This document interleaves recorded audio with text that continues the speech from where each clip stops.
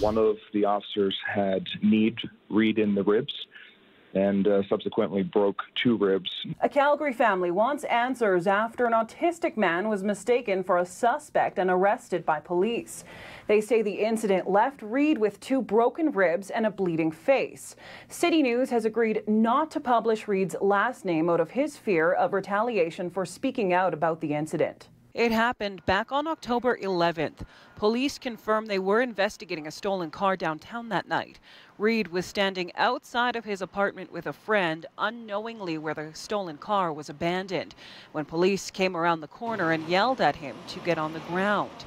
His stepbrother, Tyler Argue, says because of his autism, Reed doesn't always know how to respond to intense situations. He didn't know if they were talking to him. He was confused. He really was more or less of the mindset that, I better go back into my building. After a third command to get on the ground, he did, but that's when it's alleged an officer kneed him in the ribs, breaking 2.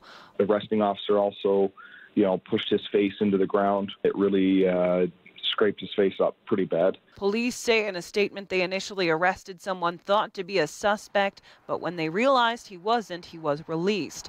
While no formal report was made to police regarding the wrongful arrest, it says they became aware of allegations made on social media by someone who was related to the man who was arrested, that the man sustained injuries while being arrested.